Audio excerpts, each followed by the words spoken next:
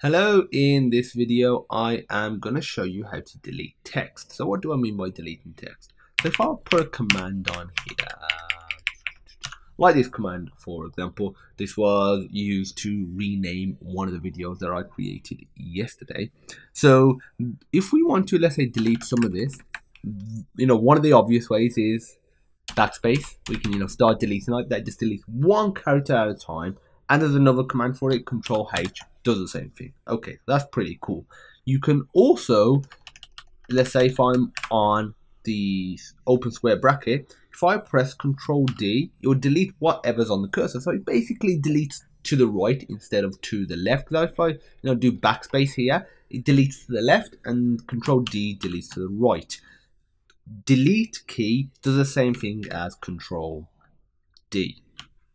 Now, if I go here, watch what happens if I press Alt D instead. If I press Alt D, it basically deletes it as if it was words.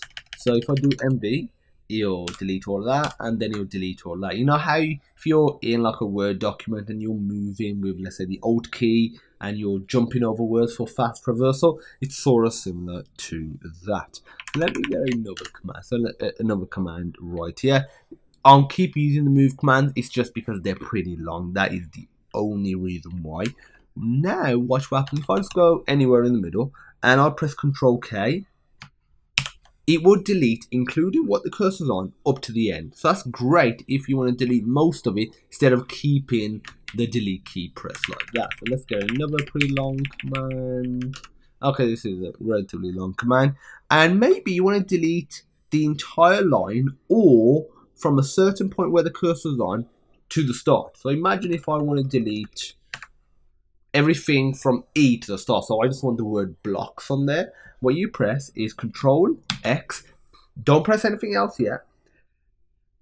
And now if we press backspace, it will delete everything. Oh, sorry, it doesn't include what's on the cursor. So we can just do that. So if we wanted, let's say, if we wanted to just keep files, what we would do is go onto the F key, go into F, sorry, press Control X, backspace. That gets rid of everything before that. That's really it. These shortcuts may seem simple, and they are, but they're extremely useful. They'll really save you a lot of time. And these are the sort of shortcuts that you see those, expert users online on YouTube using, that just look like wizards when they're using, the bash terminal. It's these sort of shortcuts that really makes them look like wizards. So just, practice, just keep using them. One way that I find, is good to help with stuff like this is because you can pretty much do anything in the terminal. Try and do some stuff that you normally wouldn't in the terminal, and as a result, you'll just naturally get better. Because after this, if I go to my desktop, this video is being recorded, which is what I'm recording right now. Once I end the video, I'm going to rename it, and then I'm going to copy it onto my external hard drive videos too. So usually, especially on Mac and Windows, when I will record videos, I would just copy and paste it manually.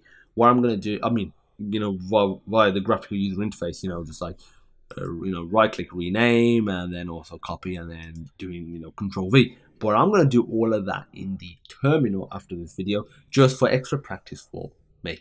So I recommend just do some daily stuff. Obviously, be careful because you can, sometimes, as long as you don't start going to the root directory and doing stuff, you should be fine. Any questions, feel free to pop me a message. And as usual, I look forward to seeing you in the next video.